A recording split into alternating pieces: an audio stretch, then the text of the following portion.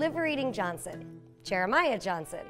These are just a few names that are associated with the man, John Johnston, who owned this Hawken rifle. The story goes that John Johnston was the Crow killer. After his Flathead Indian wife in the 1840s was murdered by the Crow Indians, he declared war on the Crow Nation. One of the stories also alleges that he used his Bowie knife to carve out the livers of his vanquished foes. And we do have primary source written documentation that places Mr. Johnston in the Mexican-American War, the time that this entire story is supposed to take place. But what we do know about him is that he did move out to the West. He was a constable in Red Lodge, Montana, and he died in a veterans hospital in 1900 in LA. And this was his Hawken rifle.